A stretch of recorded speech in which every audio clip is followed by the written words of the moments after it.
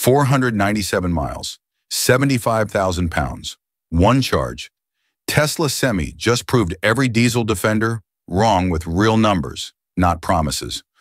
Over 300 trucks are already running daily routes for Walmart, PepsiCo, and DHL, averaging 1.55 kilowatt hours per mile while climbing 7,200-foot mountain passes. This isn't testing anymore. Tesla's Nevada factory is targeting 50,000 units in 2026, priced at $200,000 for the long-range version. So here's what changes everything. Can the diesel industry survive when electric now matches range, beats efficiency, and cuts operating costs?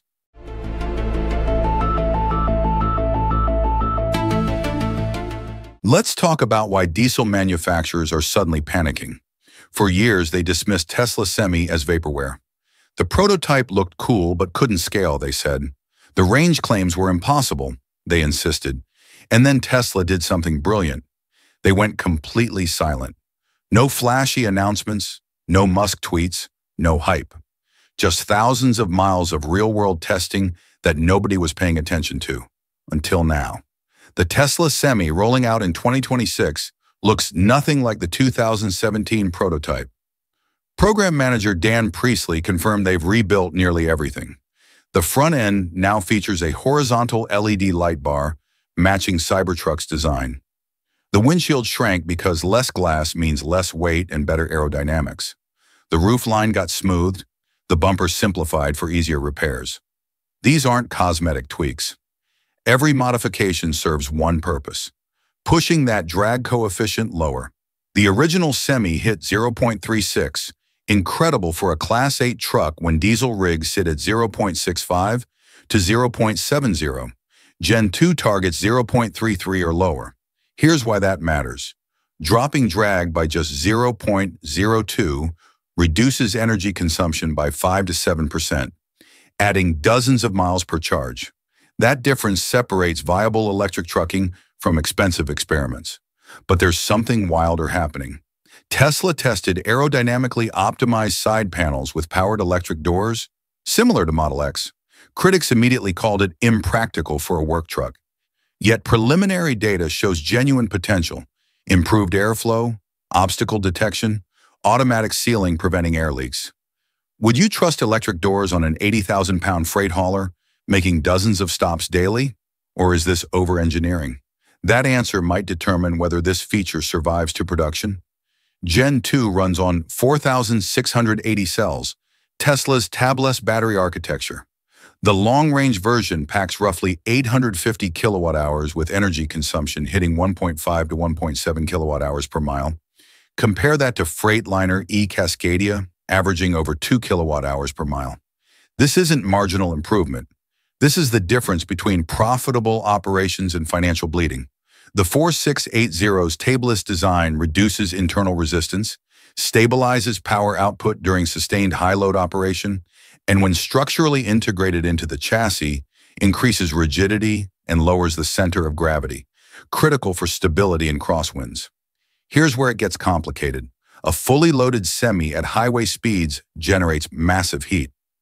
Continuous high current discharge on long uphill grades pushes these batteries to their limits. Tesla redesigned the entire thermal management system with advanced liquid cooling because one thermal failure could reduce performance or accelerate degradation. Traditional diesel trucks have a century of reliability data. Tesla has a few hundred units running for less than 3 years. The honest question fleet operators are asking: is this battery system truly ready for 500,000-plus mile life cycles? Or are early adopters about to become expensive beta testers? That question got answered 3 weeks ago when ABF Freight released results that changed everything. Their trial covered 4,494 miles, averaging 321 miles per day, with energy consumption hitting 1.55 kilowatt-hours per mile, significantly below Tesla's own 2 kilowatt-hour estimate. The route included Donner Pass, 7,200 feet elevation, with steep grades that destroy EV range claims. The Semi handled it while carrying full freight loads. PepsiCo reported similar numbers. DHL confirmed the data. At the 2023 Run on Less event, One Tesla Semi covered over 1,000 miles in a single day, while competitors averaged only a few hundred miles daily. This is where theory collides with reality. The question isn't, can electric trucks work anymore? It's, why would any fleet operator choose diesel when operating costs favor electric? Fuel savings alone could reach $200,000 plus over the truck's lifetime. Maintenance costs drop dramatically. No oil changes, no transmission repairs, fewer brake replacements thanks to regenerative braking. The math looks compelling until you hit the infrastructure problem. Tesla claims 1.2 megawatt DC fast charging, recovering 70% battery capacity in 30 minutes. But here's the reality. A 1.2 megawatt charger requires massive electrical infrastructure most truck stops don't have. Installing it costs hundreds of thousands per location. Tesla's building their own megacharger network, but Dan Priestley hasn't provided critical details. How many locations? Where exactly? How fast they're deploying? If Tesla launches 50,000 trucks in 2026, but only has 50 charging locations operational, you've got a logistics nightmare. What makes this interesting is Tesla's licensing megacharger technology, so third parties can install them. Truck stops see the business opportunity, electric trucks need to charge somewhere, and whoever controls that infrastructure controls fleet routing. This could trigger a charging arms race. But it also creates dependency. If charging stations don't materialize fast enough, Tesla Semi adoption stalls regardless of vehicle performance. Is Tesla betting on infrastructure catching up? Or do they know something about rollout plans they haven't announced? Meanwhile, Tesla's Nevada Semi factory went from empty desert to nearly complete in months. Recent drone footage shows exterior construction, finished with heavy equipment delivering production machinery. Dan Priestley said production would ramp throughout 2026, implying manufacturing already started. Tesla's targeting 50,000 units annually, near Peterbilt's output levels. Tesla has never mass-produced a Class 8 truck, yet they're building capacity to match legacy manufacturers who've done this for decades. Here's what doesn't add up. Tesla's been building semis in tiny numbers since 2017. Why wait until now to scale? The official answer is they needed real-world data. The real answer is more revealing. Until recently, Tesla couldn't produce enough 4680 cells. Battery supply was the bottleneck. Now that Texas Gigafactory is ramping 4680 production, Semi suddenly becomes viable. That timing isn't coincidence. Tesla's been planning this exact moment for years, waiting until every piece aligned. The pricing reveals Tesla's thinking. The 500-mile version costs around $200,000 versus $150,000 to $180,000 for diesel tractors. But total cost of ownership flips that calculation. Factor in fuel savings, $200,000 plus, reduced maintenance, $100,000 plus, carbon credits and federal incentives, and the Semi becomes cheaper within 3 to 4 years. There's also a 300-mile version planned at $150,000, using LFP batteries, making it lighter with increased payload capacity. But LFP batteries face tariff issues from China. Tesla's building domestic LFP production in Nevada, but it's focused on energy storage, not vehicles yet. So the $150,000 version might be delayed, forcing early adopters toward the premium model. Then there's full self-driving. Gen 2 includes FSD-ready hardware from day one, cameras above wheel arches, dedicated cooling for computers, standardized hardware for fleet updates. Tesla's building an autonomous-ready truck before the software exists. Musk's endgame: fully autonomous trucks operating 24/7.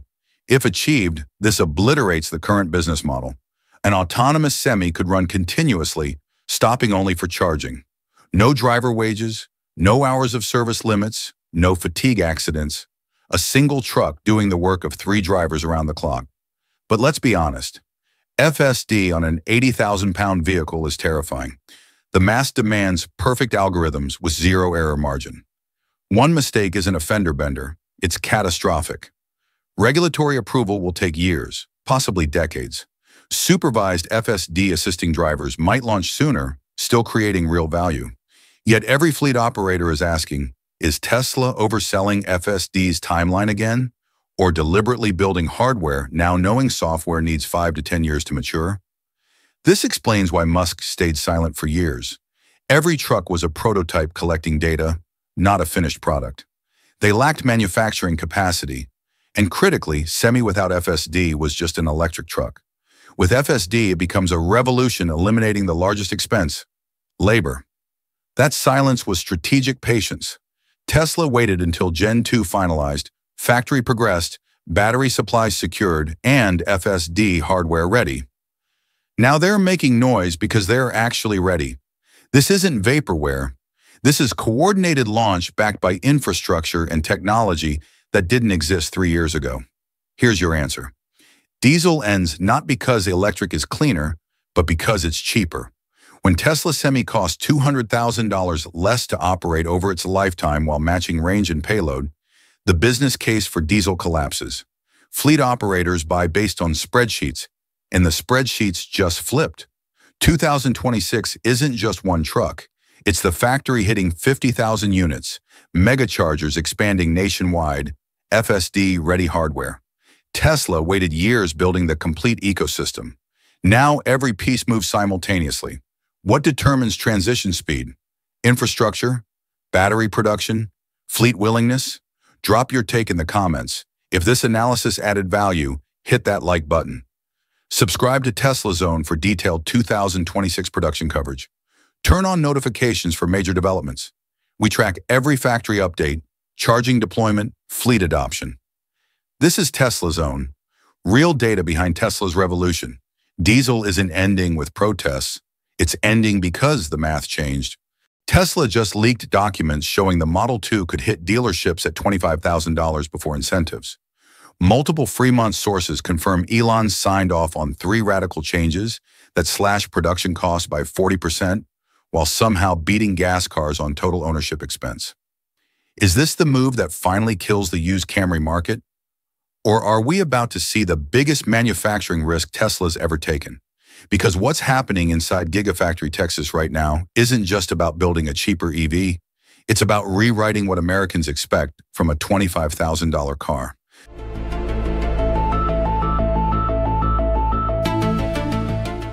Here's what nobody's talking about. Tesla's Shanghai suppliers just shifted ceramic electrolyte film production schedules by 8 weeks. Japanese partners are ramping up solid-state separator materials, and insiders at Fremont say the Model 2 pack won't be traditional lithium-ion. It's a semi-solid hybrid configuration targeting 44 to 52 kilowatt-hours depending on trim. This isn't speculation. This is supply chain movement with real money behind it. The numbers tell a different story than what you're hearing elsewhere. Current Model 3 LFP packs deliver around 160 to 170 watt-hours per kilogram. The Model 2's semi-solid design could push that to 220 to 245 watt-hours per kilogram. That's a 120 to 160 pound weight reduction while keeping the same usable energy. For a car expected to weigh under 3,000 pounds, cutting 150 pounds of battery mass changes physics. Acceleration improves, handling tightens, efficiency climbs without adding a single horsepower. But here's where it gets controversial. With a drag coefficient between 0.23 to 0.25 and smaller frontal area than Model 3, even a 48 kilowatt-hour semi-solid pack could deliver 275 to 310 miles EPA rated. Real-world highway driving at 65 miles per hour? You're still looking at 230 to 250 miles.